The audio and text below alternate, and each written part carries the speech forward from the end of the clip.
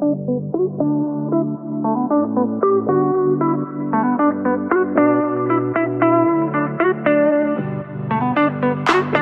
friends, welcome back, and if you're new here, welcome. My name is Sana, Mrs. Perfectly Imperfect Keto, where being perfect is overrated and being imperfect is appreciated.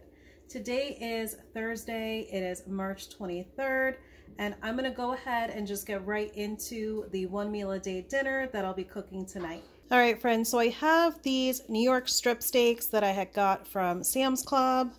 So we can read the label here. It says beef New York strip steak, and this is 3.09 pounds, and it came out to be a total of $33.93, being $10.98 a pound. So I went in with these New York strip steaks because the ribeyes that they had, they did not have any good marbling on them. So these were definitely the best choice as far as when it came to the fat content as well as the marbling. So I'm going to go ahead and simply salt them up on all sides. I do have my air fryer already set for 380 degrees. I have my wire rack in there. So I'm going to go ahead and thoroughly salt them on all sides. And then I'm going to go ahead and stick my meat probe in. I have the meat probe set here for 145 degrees Fahrenheit. That is the internal temperature that I'm going to look for with these steaks. So that's going to give me about a medium. Once I take them out, they're going to come up to a temperature of about medium well. So I'm going to go ahead and get started here. All right, I do have 2 of the New York strip steaks in the air fryer right now. These both were similar in shape and size. So I'm going to go ahead and do these 2 together. Then I had these 2 that they are definitely similar in shape and size. So I try to kind of split it up that way.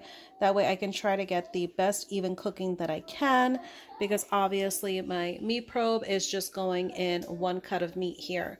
So I'm going to go ahead and get these air fried, and I'm going to show you guys what I'm going to be working on for a side dish.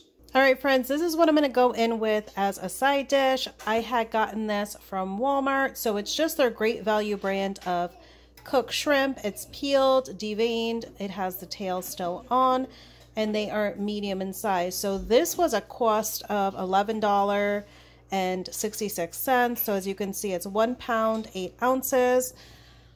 So these are the shrimp right here. I already have them thawed out. I simply just run them under some cold water in a strainer, and I'm going to just toss them in a hot pan with some of the lemon herb butter. So I'm going to go ahead and just go in with the shrimp. I have the pan hot here, as you can see.